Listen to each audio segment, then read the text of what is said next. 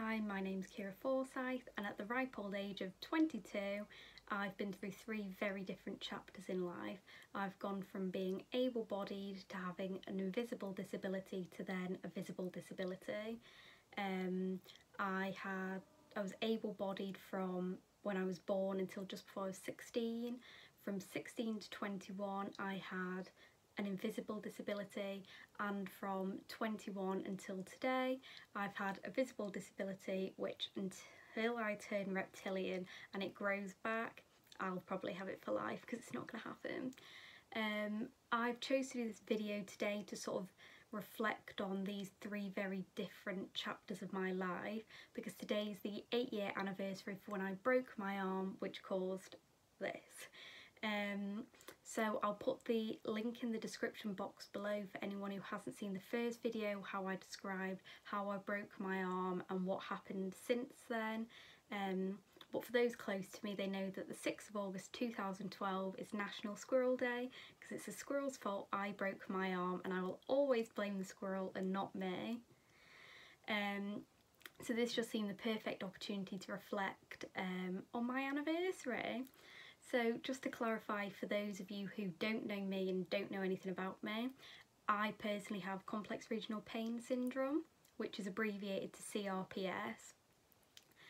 Some people with CRPS would classify themselves as having a visible disability. I personally didn't when I had active CRPS, but I have symptoms that show very differently than the norm. So a lot of people with CRPS, they get skin lesions, massive discoloration, and a lot of them, their bones fuse, which makes it a bit more obvious, and some of them have aids like a walking stick or a wheelchair, which gives a visual cue to everyone around them that they've probably got a disability or something going on. I had none of that, so this is why I classify it as an invisible disability at that point in my life, because other than slight skin colour variation and the fact I held my arm like this, you wouldn't really know that I had a disability. So general society and those closer to you tend to have predicted plans based on norms about where your life's going. So they know like a rough plan of you're more than likely going to finish university, or have a job, have kids, get married. I know some people personally who they know what age they want to finish uni by, what age they want a house by, family, marriage, kid, like everything. They've got it planned out to a T. That's what they want to do in life and by which age. And it's only natural, it's human behaviour to plan. It's a survival mechanism, and it means, you know, you're putting all of your energy into achieving what you want to achieve. And don't get me wrong, I plan, but I know as well as anyone that plans change. So I never sat as a child and went, I'm going to finish school, I'm gonna do my A-levels, I'm gonna have my arm off, because it just wouldn't have been normal. If that was my plan, I'd hope someone would have raised an alarm somewhere and gone like, there's something wrong here. So that was never obviously in my predicted plan, but life happens, it throws a curveball, some of us catch it, some of us get hit in the face. So like personally as a child, my living my best life dream was to be a pigeon. It was in all my schoolwork. When I grow up, would like to be a pigeon. And then the crushing reality of life hit, and I was told I could not be a pigeon, so I had to scrap that plan and find a new one. Again, when I broke my arm and everything changed, my plans at that point were sort of crushed, and I had to think again and dream up new plans. The current climate of the world today with coronavirus, people's plans have been put on hold for I think it's 6 months now. This can be frustrating, upsetting, throw people's plans completely off course, or it's put them in the position where you now need new plans, and this takes resilience.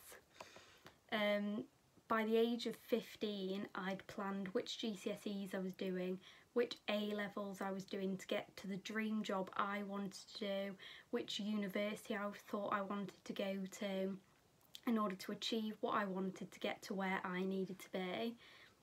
At 15, I felt I knew who my friends were, who I could rely on, who my support network was really. At 15, I was a fairly shy child who society viewed as mildly intelligent, which might have been a bit of a stretch.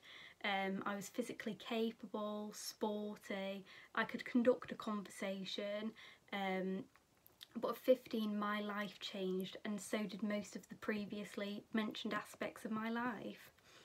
So by 15, I knew what most of my limitations in life were, like most people do. So in order to achieve my plans, I knew what might stop me along the way. I knew what my intelligence levels were. I knew that I worked hard at school, so I knew which grades I was likely to achieve if I carried on working hard at them. And I then therefore knew which sort of levels of university I was likely to be able to get into. I knew my limitations in terms of like friendships. I knew that I was shy. I was never a cool kid, which you can probably tell from the pigeon dream. Like, yeah, that didn't get me many friends. And these limitations were parallel to thousands of people my age. Like, it wasn't anything abnormal. And they were built on real life experiences and societal norms. I was going on a pretty set, standardised path, and yeah, society could look in on it and they would agree that was standard. The differences I found since being disabled is that people's perceptions and their perceived limitations on what they think I can't do aren't based on real life experience. People often feel uncomfortable and they jump straight to worst case scenario, and they limit what they believe I can do before I even have a chance to attempt it. So the second chapter in my life was having an invisible disability, which was a really bizarre experience, and I see it as it was helpful but also a hindrance. So the positives were how I felt I was perceived. People very rarely noticed my arm. A lot of people at school, like people in my year, the other years, my teachers were unaware of what was going on in my life.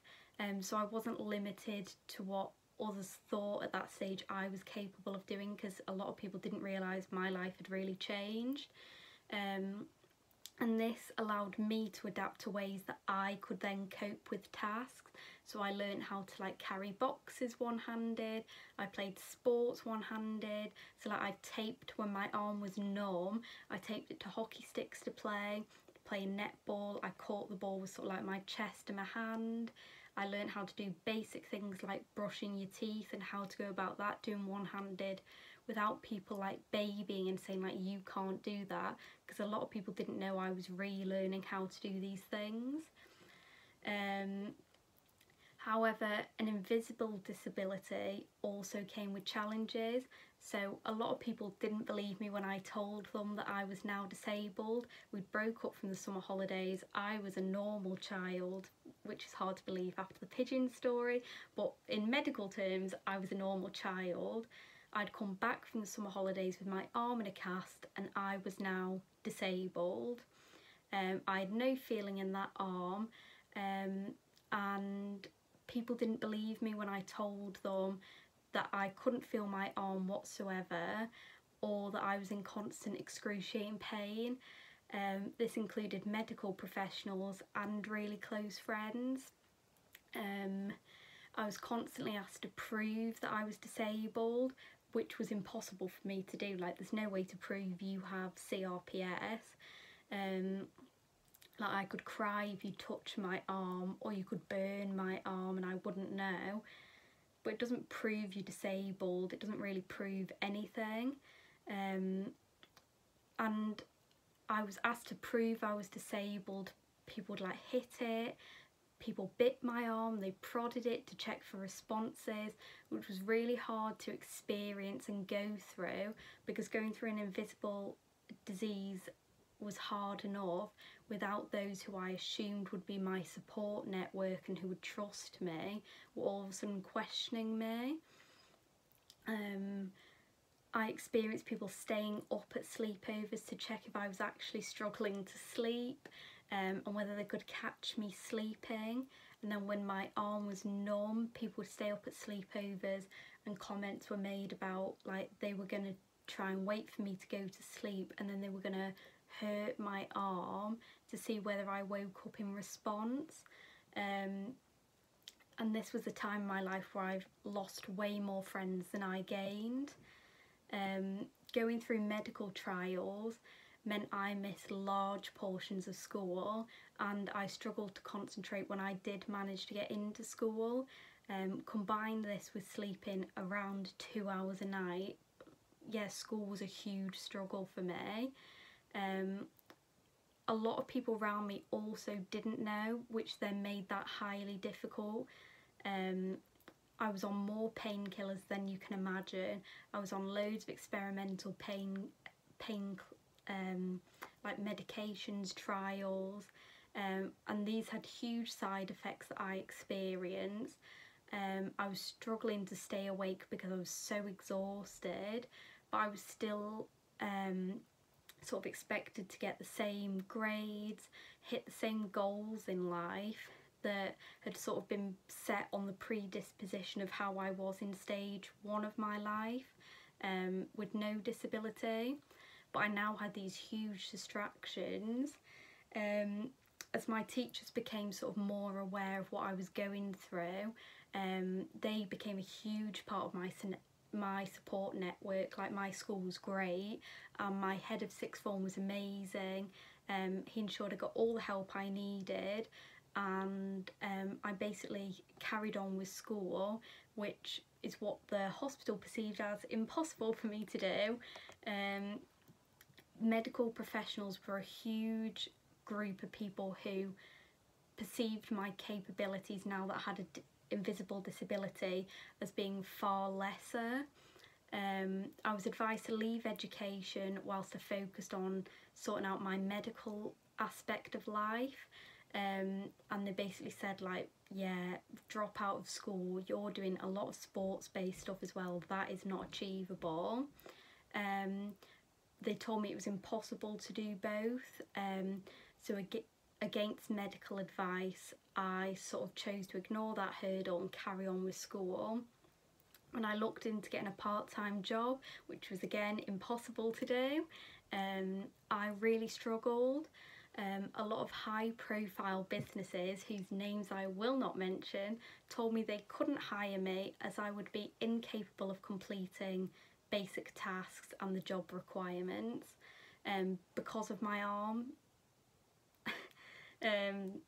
This at the time was really heartbreaking, because I wasn't able to do a lot of normal things in life for my age, but I thought getting a job was going to be one of them. I thought that was going to be a really easy thing for me to achieve, and I wasn't even being given the opportunity to prove that I could do it, or given the time to see myself if I could do these tasks. I remember one retailer in particular specified that I couldn't fold clothing one-handed, which is something I at that point had been doing for years at home with my own clothes. But the individual who said it couldn't imagine that job being done one-handed, so she placed that limitation on me straight away. When I did then eventually get a job in retail, I was able to complete most of the tasks my two-handed colleagues were doing one-handed.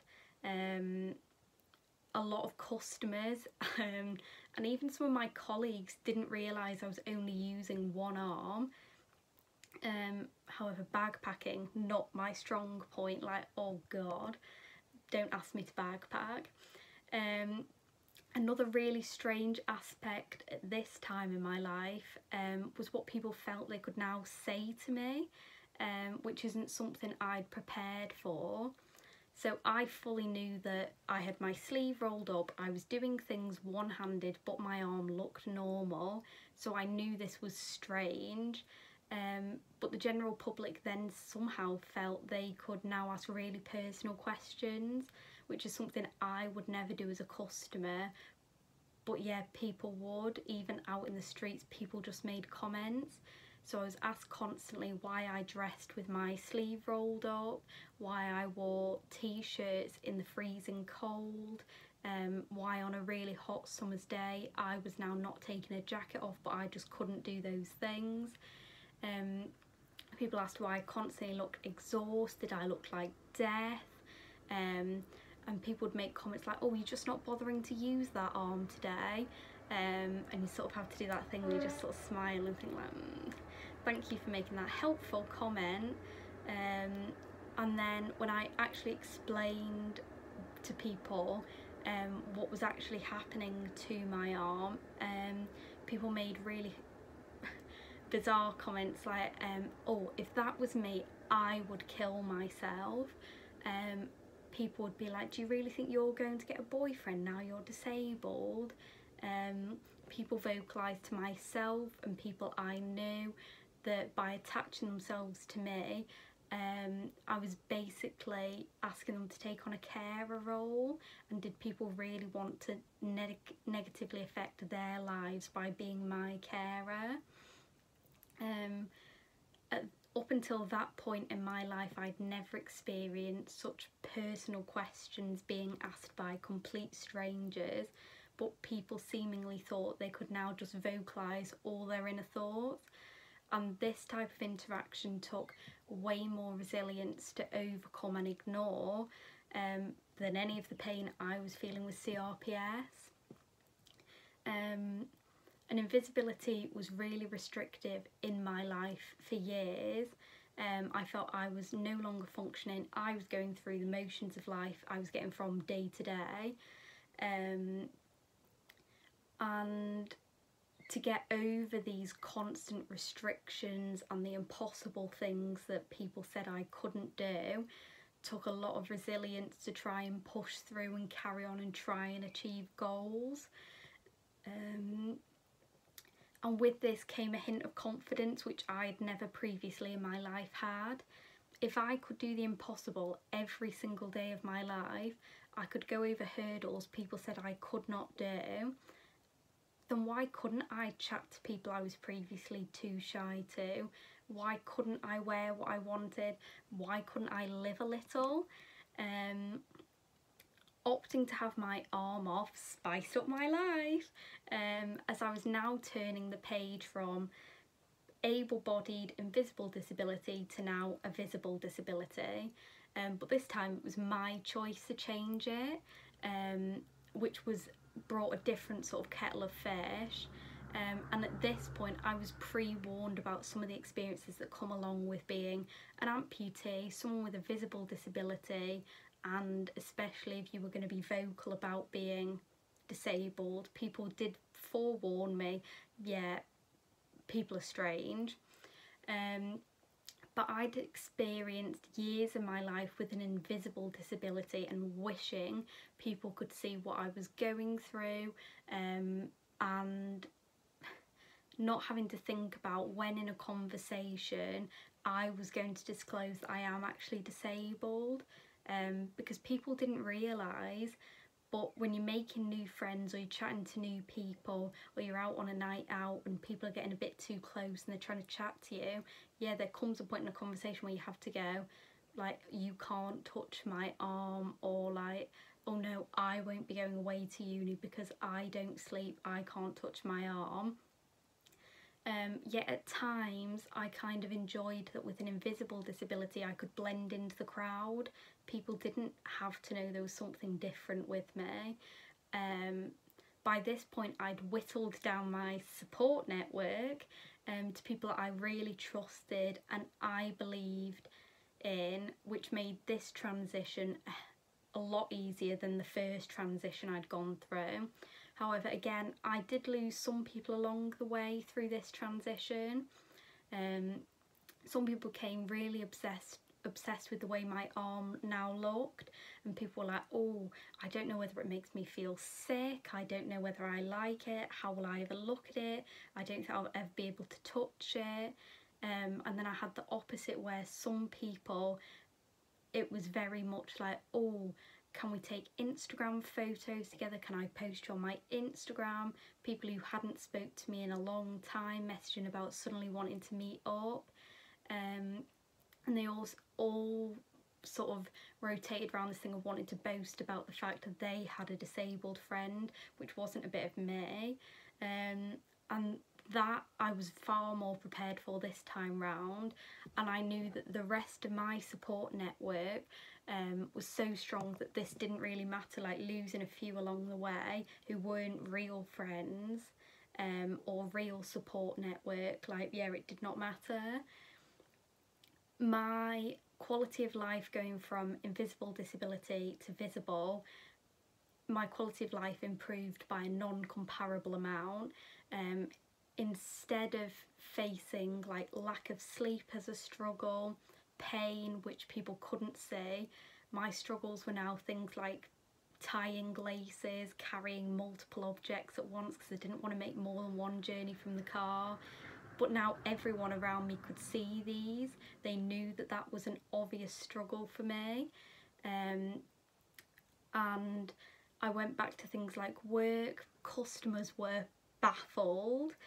There was customers I'd served for 3 years on the till, and all of a sudden they were like, I never realised there was anything wrong with your arm. I didn't realise you were only using one arm this whole time.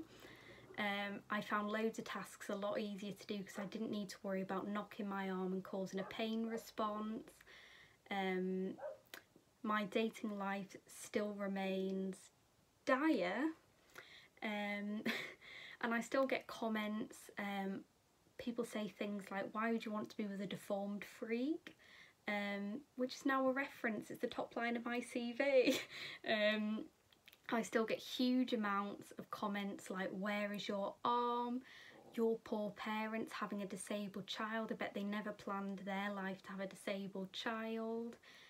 You get people staring, or like people will actually bend down and like look directly at your arm, and you sort of look at them like, hello, I am a person.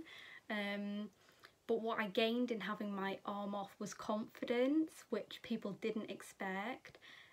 People assumed that going into a visible disability, I would, especially at the age I was at, be hugely self-conscious, but I wasn't. I no longer really cared about what these people thought or said. I was living the most amazing life, and a life that I hadn't planned for. So who are these strangers to me? I think a visible disability takes confidence. People stare, they make comments really loud at the supermarket. People place a lot more limitations on what they think I can't do now, because more people can see straight away, yes, there is something different. And people are more than happy to vocalise these limitations. But I'm now surrounded by medical staff who do everything to help me achieve what I want to achieve. They put me in contact with like driving, like how to access that. They work on prosthetics to help me achieve the fitness goals I want. They help me remove hurdles, whereas previously I had people placing them in front of me. And yeah, I do struggle, like my hair's a mess today, but I've tied this up. This has taken a year to learn how to do. Spreading peanut butter, I get it all over Stumpy because I place him on. So that's a really good look. But I verbalise if I need help. I think one of the hardest aspects of a visible disability is that people fail to see that disabled people truly aren't that different, and the language people use to describe disabled people and myself, like I can't even put in a video, like it's not PG. But yeah, I think some of the I still think a visible disability for myself has been far easier to cope with than an invisible disability, but it doesn't come without its challenges. But I think now, because I don't have the awful symptoms that came along with when I had my invisible disability, it's so much easier now to think like, well, yeah, life's better, so I don't mind taking a bit off people. Whereas before, that was like the cherry on top of the cake of quite a negative sort of quality of life. I've now met others with arms just like mine. Stumpy's got all his friends, and they did everything I did as an able-bodied person growing up and more. Like, some of the stuff they did, I was truly amazed at how they did it, because I could not do that able-bodied. I can't do some of it now, but I've learned bits and pieces. And I think a visible difference gave me unity. Having an invisible disability can be quite isolating, because people don't realise you're disabled. You don't fit in with fully disabled people. You don't fit in with able-bodied people. You're sort of in that weird bracket in between. But now I've found people who look and are exactly the same as me. I look at photos of myself now with 2 arms and I really struggle to think that's me.